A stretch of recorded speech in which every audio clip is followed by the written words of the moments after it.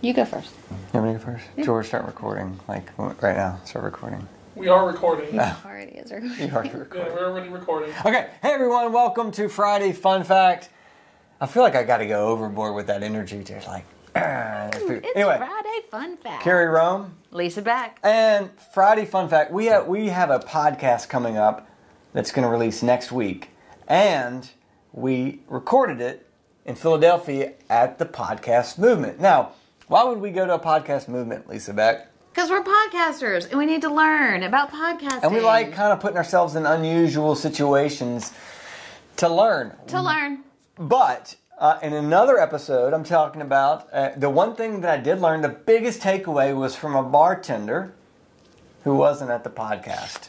No, he It wasn't. was brilliant, and we can share that later. But I have some facts. My Friday Fun Fact, I'm trying to be fun and factual. He's actually doing a really good job. I hope they feel that way too, Lisa. Okay, 44% on the podcast thing.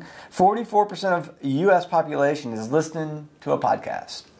49% at home, 22% in the car. 80% of those 44%, which is 124 million people in the U.S., listen to an average of 7 shows per week.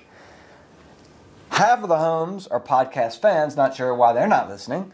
And 45% earn more than $75,000 per year. Wow.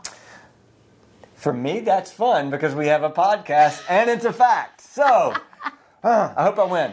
Woohoo! Not that it's a challenge. Those All right, Lisa, facts were so much fun. give it to me. Okay. Go. So mine, along a reason to learn, Okay. is sort of a fun fact about how we learned. So in school, you hear about visual, auditory, and kinesthetic learners, and we know Carey's an auditory learner. And so visual learners make But up... it took me like 40 years to figure it out. Forever. Or 35. Okay. Because he's a slow learner I'm a on slow top learner, of being yes. an auditory learner. But visual learners make up 65% of the population. Auditory learners only make up 30% of the population. And kinesthetic learners are 5% of the population.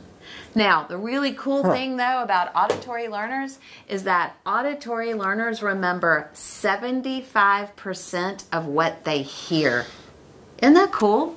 That is why my light bulb moment came when I figured out I was an auditory learner, and because I was struggle with reading comprehension. So imagine the light bulb moment when I'm 35ish and I figured out, and I'm really good at listening to things. And wow, thank you, Lisa. That's my Friday Fun I'm Fact. going to give her the trophy for this week. Hey, thanks for enjoying a Friday Fun Fact.